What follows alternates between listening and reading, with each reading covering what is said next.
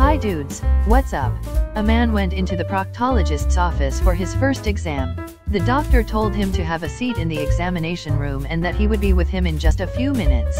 Well, when the man sat down in the examination room, he noticed that there were 3 items on a stand next to the doctor's desk: a tube of KY jelly, a rubber glove, and a beer.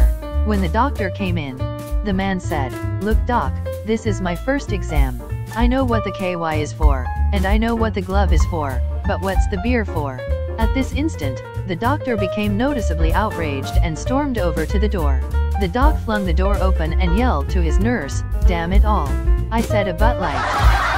Thanks for watching. If you liked this video, don't hesitate and make sure to subscribe. Joke Club.